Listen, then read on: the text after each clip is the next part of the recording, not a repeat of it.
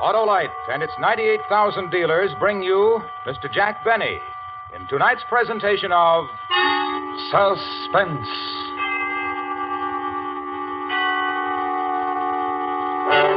Tonight, Autolite presents a story about a man who worked for 30 years to prepare a most unique personal retirement plan. The story is called A Good and Faithful Servant. Our star, Mr. Jack Benny.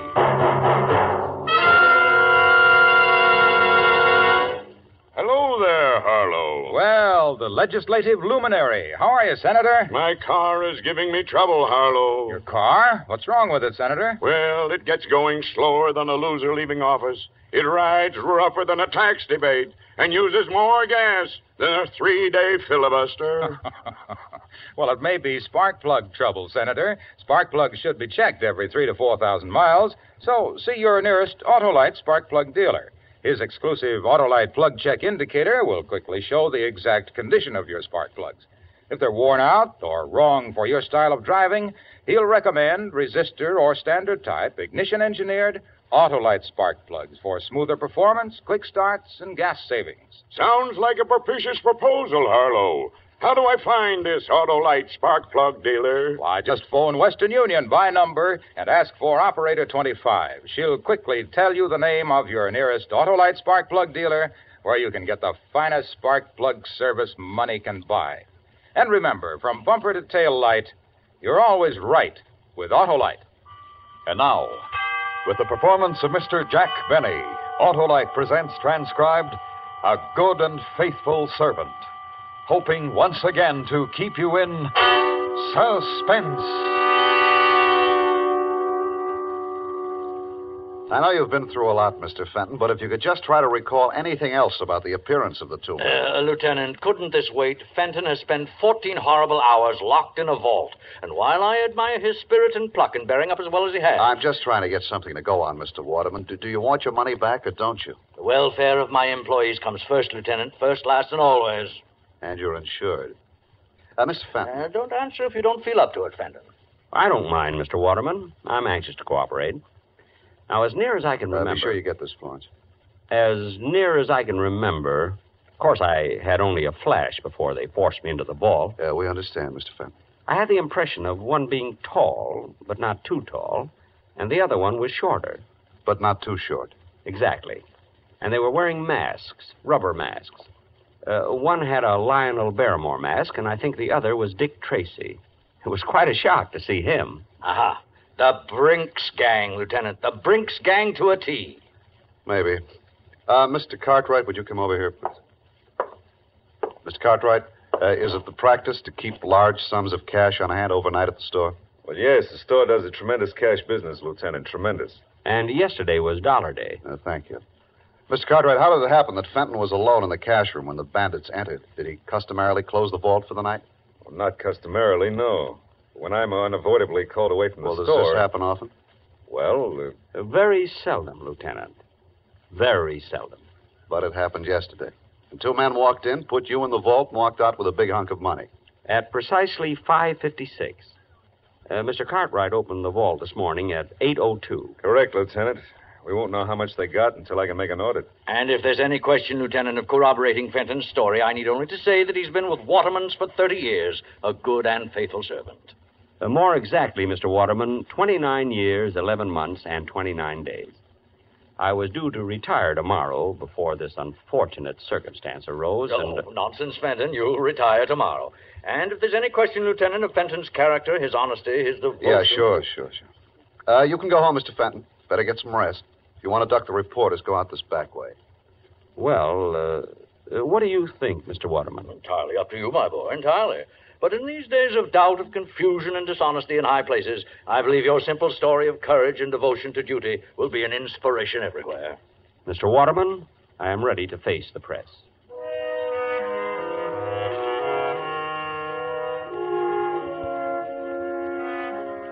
They were all very nice to me. The reporters, the police, Mr. Cartwright, and especially Mr. Waterman. All that money missing. $50,000. Yet his only concern was for me. I thought that if I could afford it, I'd like to buy him some little token of gratitude. Then I thought again. In my desk at the office, there was a secret compartment, and in that compartment was $50,000. I guess I could afford it.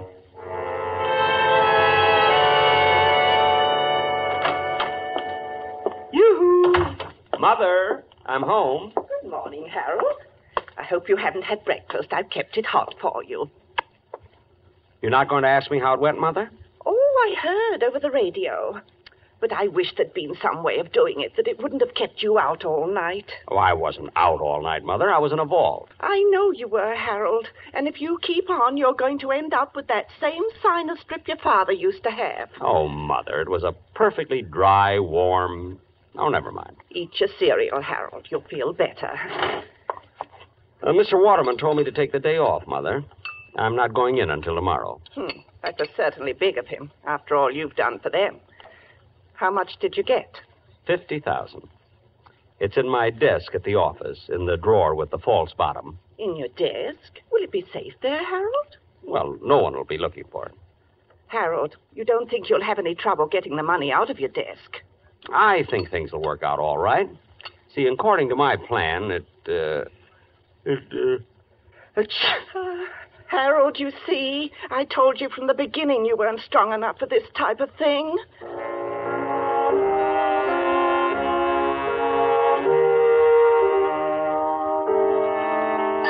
The next morning at 8:43, I punched in at the store. Figuring 308 working days a year, that made 9,240 punches. It was a little strange to think of this being my last. I walked through the store to the elevator, past lingerie, ladies' gloves, and perfume the way I always went. But this morning was different. People looked up when I passed. They spoke to me. They knew who I was. Even the brunette in perfume smiled at me. I almost stopped, but I couldn't think of anything to say. In the elevator, one of the girls asked me how I felt. Still scared, I said, and they laughed. They wouldn't have laughed any harder for Mr. Waterman. I got out at 8, my floor, and as I went into my office, Miss Prentice, Mr. Cartwright's secretary, looked at me. 23 months and 2 days she'd been looking at the top of my head. But this morning, she looked at me. And she smiled. I guess I smiled back. Good morning, Mr. Fenton. Good morning, Miss Prentice. It wasn't much, but I felt it could have been a start. I was almost sorry this was my last day. Fenton, did you hear me? Yes, Mr. Cartwright. I heard you, Mr. Cartwright. All right. A big workload piled up yesterday when you took off, and we haven't anyone new coming in till tomorrow. Not that I want to overload you on your last day. An honest day's work for an honest day's pay, Mr. Cartwright. Oh, good. I'm still trying to find out how much was taken in the holdup, so you're on your own. I think I can tell you almost to the penny, Mr. Cartwright. I'll make my own check. And how about the work Oh, good morning, Mr. Waterman. I was just, Well, Fenton, back at the old desk, eh? Well, I just didn't feel right away from it, Mr. Waterman. Hey, I got a surprise for you this afternoon, Fenton. Going to make a little ceremony out of your retirement.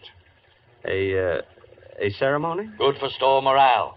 Right, Cartwright? Oh, absolutely, Mr. Waterman, absolutely. And about that request of yours you made last week, Fenton, I wouldn't be a bit surprised if we can swing it. Oh, you're too kind, Mr. Waterman. Oh, my boy, when you work for Waterman's 30 years, you've got something coming to you. No. Really?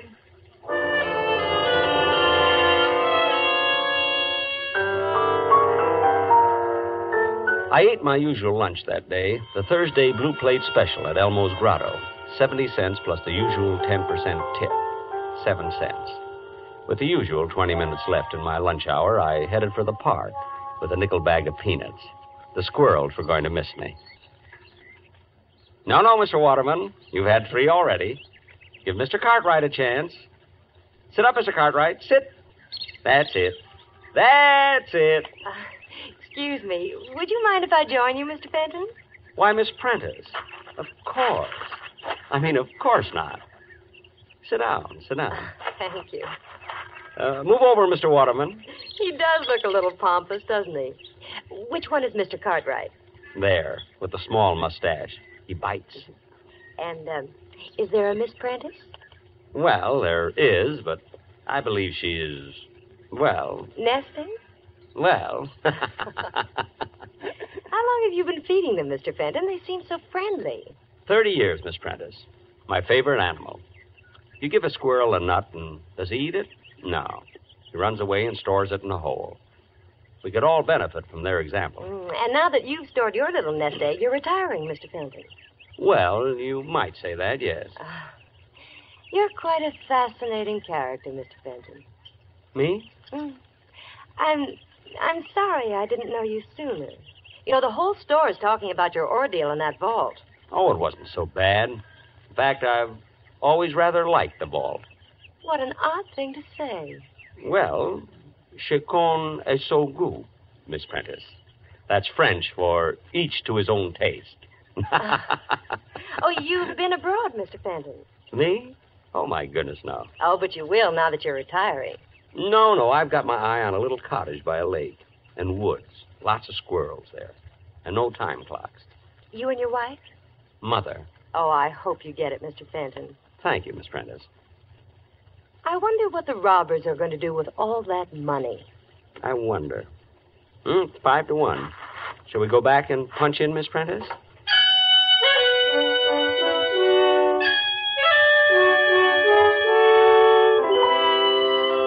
She let me walk all the way back to the store with her. And in the elevator, Mr. Bixler, Sporting Goods, winked at me. Funny, for 10 years I'd had the feeling Mr. Bixler didn't like me.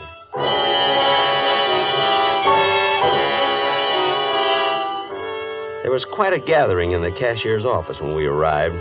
All the executives from Mr. Waterman's down, and the editor of the store paper wandering through Waterman's. I'd sent an item to him last summer. Mr. Fenton of Cashier's Department spending his 2-week vacation at home. But he never printed it. Well, come in, Fenton. We've been waiting for our, shall we say, guest of honor. Me, Mr. Waterman? You, Fenton. We have a little ceremony which I'd hope to conclude before the lunch hour was over. Oh, I'm sorry, Mr. Waterman. Think nothing of it. This is your day, Fenton, your day. Oh, going to get a shot of the two of us, Wolf? Yes, sir, Mr. Waterman. Over by the door? Oh, if you don't mind, I'd like it sitting at my desk. I feel more, secure there. By your desk. How's this? Got it? Good. And now, Fenton, we all say farewell to a good and faithful servant, one who has given 30 years of his life as a contribution, however small, to making Waterman's the great institution it is today. Well done, Harold Fenton. Thank you. A modest man, but conscientious. His regular comings and goings passed almost unknown to many until his ordeal of 2 days ago. Locked all night in the vault by brutal and rapacious thieves.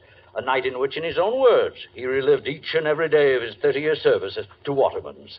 Oh, greater devotion hath no man. Oh, it was nothing, really. And now, his labor's done, his burden borne, Fenton will live out the rest of his days in ease and comfort, because he has arrived at the retirement age of the Waterman pension plan, by which he will receive...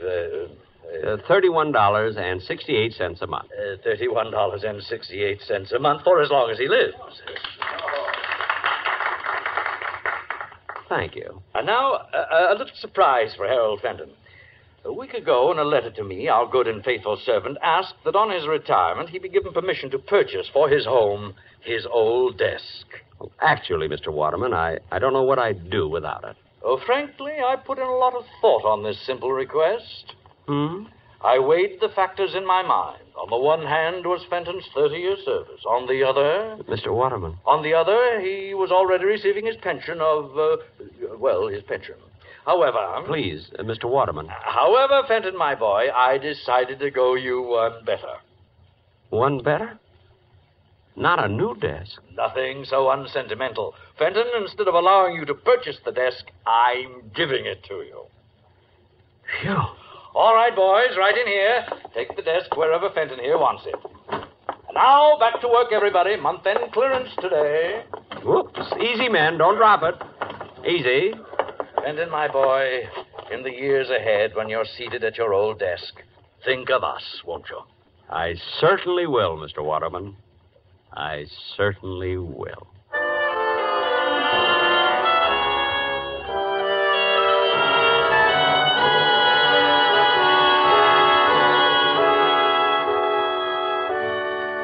Autolite is bringing you Mr. Jack Benny in A Good and Faithful Servant.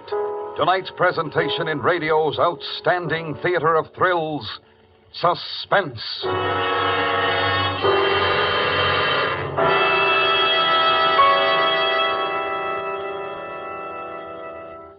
Well, Senator, did you take my advice? Why, yes, Harlow. My Autolite spark plug dealer turned my worn spark plugs out of office and elected a set of ignition-engineered Autolite spark plugs. A wise move, Senator. Those Autolite spark plugs are designed by the same Autolite engineers who designed the coil, distributor, generator, and all the other important parts of the complete ignition system used as original equipment on many leading makes of our finest cars, trucks, and tractors. They're world famous for quality and performance. And my Autolite spark plug dealer nominated Autolite resistor spark plugs for my car, Harlow. Ah, you're on top now, Senator, because Autolite resistor spark plugs represent one of the greatest advancements in spark plugs for automotive use in the past 20 years.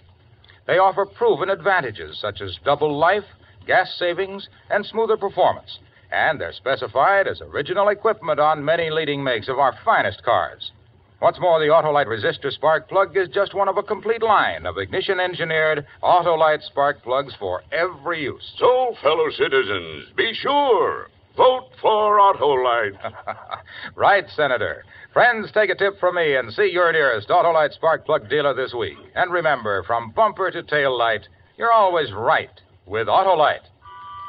And now, Autolite brings back to our Hollywood soundstage Mr. Jack Benny in Elliot Lewis's production of A Good and Faithful Servant, a tale well calculated to keep you in suspense.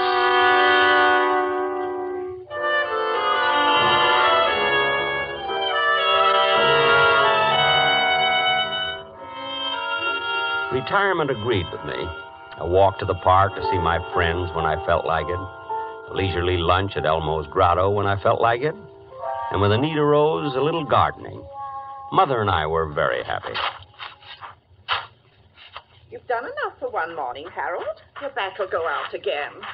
All through, Mother. Just cleaning off the spade. What were you planting this morning, Harold?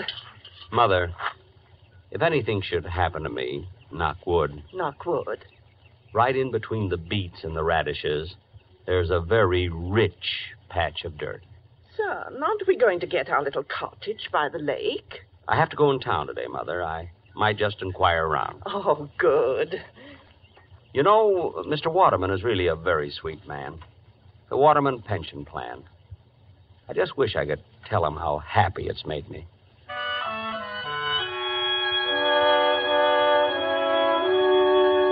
I hadn't told Mother, but Miss Prentice had called that morning. Mr. Cartwright wanted to see me that afternoon at the office, she said. And she asked how I was. What would have happened if I'd asked her to lunch? I almost did, too.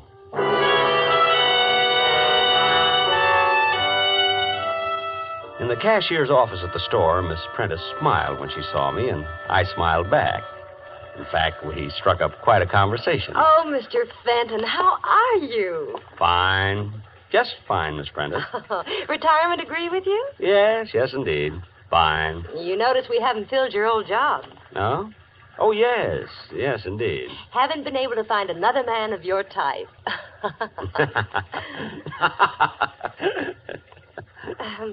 Well... Well... Is that you, Fenton? Come on in here. Coming, Mr. Cartwright. Sit down, Fenton, sit down. Thank you. Just trying to clean up accounts on the robbery.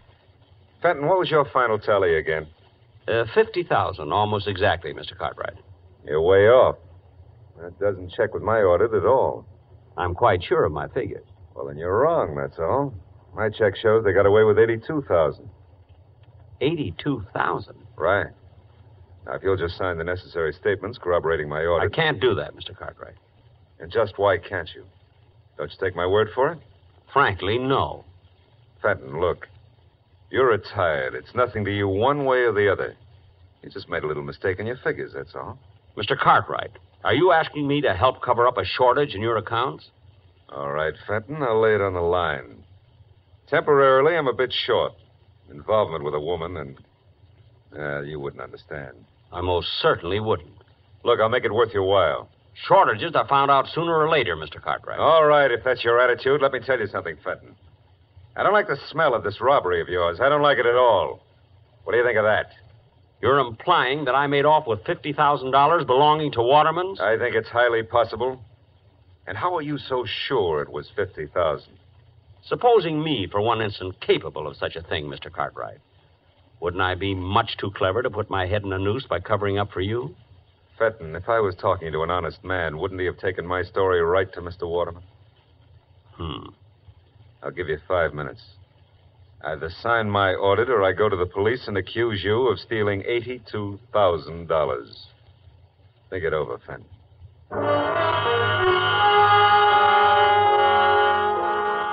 No question about it, Mr. Cartwright's dishonesty might be a bit awkward for me. My instinct about the man had been thoroughly sound. I had disliked him for 16 years. Well, there was only one safe way out of it. Well? Mr. Cartwright, if you need money... Yes? Why don't you rob the vault? Actually, it isn't hard at all. Well, how do I get away with the money? I'm sorry, I never reveal professional secrets. Well, then you'll have to help me, Fenton. Lock me in the vault and you get away with the money. Me? Sure. Then we're both in the clear for good. Help me out, Fenton. You mean I'm going to clear out the vault a second time? You'll never regret it. Regret it?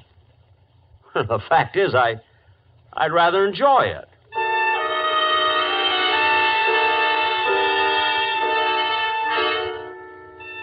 We settled on the following Friday. Friday nights, the store stayed open till 9, and they were having a big white sale that day. The money was already stacked on Mr. Cartwright's desk when I got there. It was a juicy haul. I didn't see Mr. Cartwright around, but... Hello, Mr. Fenton. Miss Prentice. But the money. I was listening when you and Mr. Cartwright made your plans, Mr. Fenton, and he caught me and forced me to help him. You understand, Harold. I mean, Mr. Fenton. Harold, times like these draw people together quickly, don't you think? Oh, I do. I really do. Miss Prentice. Helen. Thank you. Helen, Miss Prentice, Mr. Cartwright mentioned a woman in his life. You're not the one? Harold, of course not. Excuse me. I just thought... You remember the office party last Christmas? Oh, that? Well, that was just because he was under the mistletoe. And if you'd been under it instead of Mr. Cartwright... Really? Well... Oh, Fenton, you're here. Good. Anybody see you come up? It doesn't matter, really, Mr. Cartwright. Might even be better that way. Then you and Miss Prentice can say that I left minutes before the bandits arrived. You're right, of course, Harold. Thank you. Are you ready, Mr. Cartwright? I brought some wrapping paper for the money. Even brought along a handle with care sticker. That's the Fenton touch, you know. Get on with it, will you? No need to be nervous. There. Neat? I spent 8 years in wrapping and mailing. All right. You know what to do with it, Helen. I know. Just a minute, Mr. Cartwright. I'm to take the money, remember? There's been a change, Fenton. We rewrote the script. You think that's wise? To fly in the face of my experience? Now, look, Fenton, we're not children. You lock us in the vault and take off with the money. You think we'd ever see you again? Well, you're questioning my honesty? I'm sure Miss Prentice will vouch for me. We're rather good friends. Miss Prentice, Helen. Unfortunately for you, Fenton, Helen's on my side. Now, if you wouldn't mind getting into the vault, huh? Me?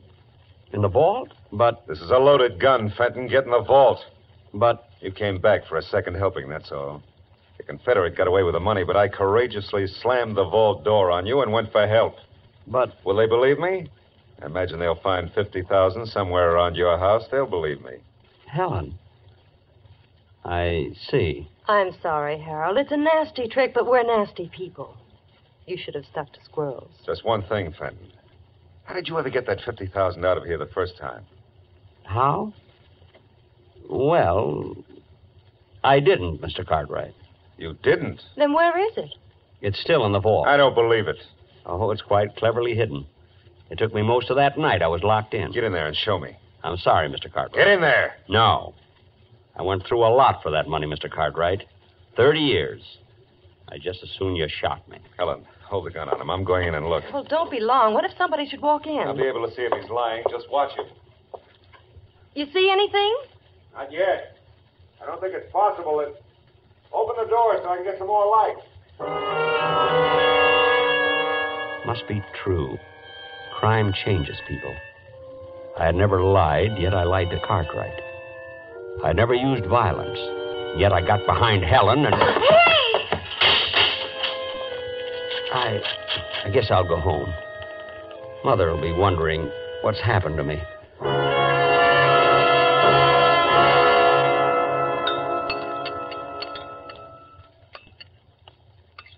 Some more cereal, Harold? I don't think so, Mother. Thanks. What time is it? 8:10, son. Well, they would have opened the vault at 8 this morning. The police should be here any minute. Are you sure those two will implicate you, Harold? It seems likely, Mother. The gun would be hard to explain. And I think Miss Prentice will turn on Mr. Cartwright after a night in the vault. Yes, she's just the type. I'm sorry, Mother. I guess I just don't know much about women. It's all right, son. You think they'll be hard on you? Not very.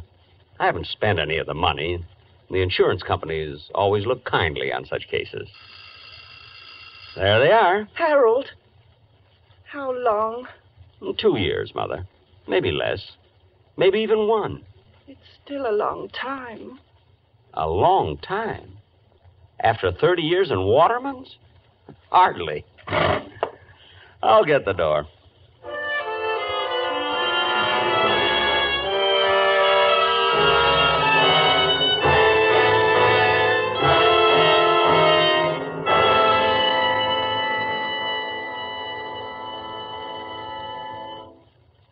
Suspense, presented by Autolite. Tonight's star, Mr. Jack Benny. This is Harlow Wilcox speaking for Autolite, world's largest independent manufacturer of automotive electrical equipment. Autolite is proud to serve the greatest names in the industry. They are members of the Autolite family, as are the 98,000 Autolite distributors and dealers in the United States and thousands more in Canada and throughout the world. Our family also includes the nearly 30,000 men and women in 28 great Autolite plants from coast to coast and in still other Autolite plants in many foreign countries, as well as the 18,000 people who have invested a portion of their savings in Autolite. Every Autolite product is backed by constant research and precision built to the highest standards of quality and performance. So remember, from bumper to tail light, you're always right with Autolite.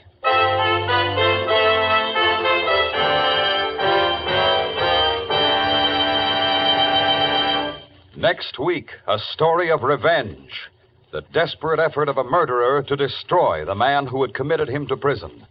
The story is called Concerto for Killer and Eyewitnesses. Our star, the director of Suspense, Mr. Elliot Lewis. That's next week on Suspense. Suspense is produced and directed by Elliot Lewis, with music composed by Lucian Morowick and conducted by Lud Gluskin. A Good and Faithful Servant was written for Suspense by Richard M. Powell. Portions of this program were transcribed. In tonight's cast, Norma Varden was heard as Mrs. Fenton, Doris Singleton as Helen, Gerald Moore as Mr. Cartwright, Joseph Kearns as Mr. Waterman, Hy Averback as Lieutenant Miller, and Charles Calvert as Mr. Wolfe. For the location of your nearest Autolite spark plug or Autolite battery dealer, or your nearest authorized Autolite service station, phone Western Union by number and ask for operator 25. Switch to Autolite. Good night. This is the CBS Radio Network.